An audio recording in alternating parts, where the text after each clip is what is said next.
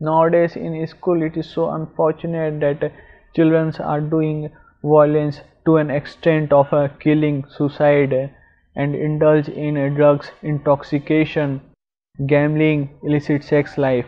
They are developing bad qualities like lust, anger, greed, envy, pride, selfishness, arrogance, rudeness, harshness, disrespect to elders, racism, sexual harassment, filled with cruelty, short-tempered, cheating, lying.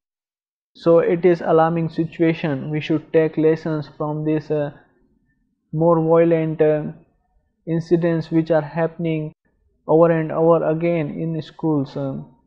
It is big failure of our modern education system, which is simply increasing lust, anger, greed, envy, illusion, madness instead of decreasing it. It is increasing tension, depression, stress, anxiety, hatred, promoting unhealthy competition. If we do not make necessary changes in our present education system, then these violent incidents will be more frequent. We have seen that material education, academic knowledge, scholarship is useless and unable to solve the problems of life. Economic development and material comforts cannot drive away one's lamentation for family, social, national, and international problems.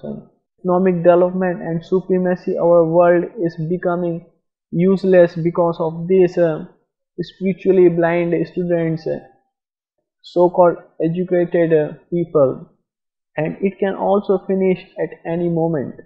Now it's time for all of us to rethink, to analyze. It's time to take wise decision in favor of children, in favor of humanity. We should reconsider our present education system, where we are heading. We should introduce more spirituality into the schools. Education system should be God-centered.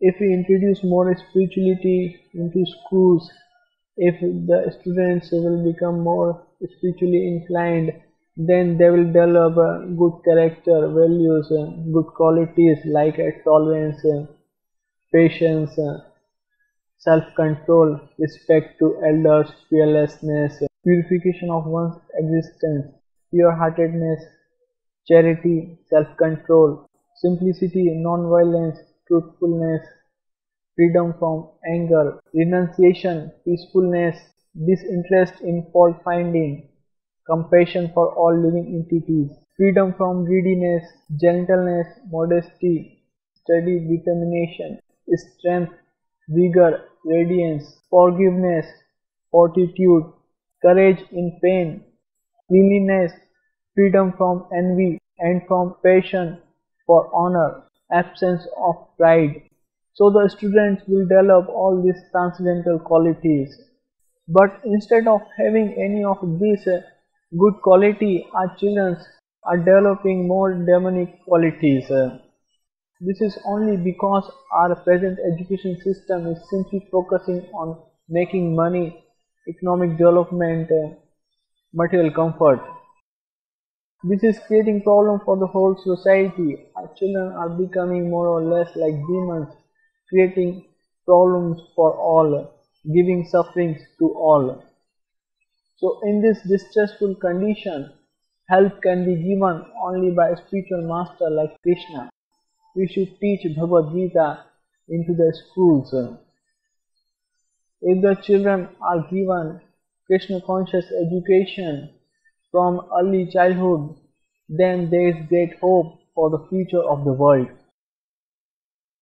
We should take refuge in Krishna consciousness. That is the right path for peace and harmony.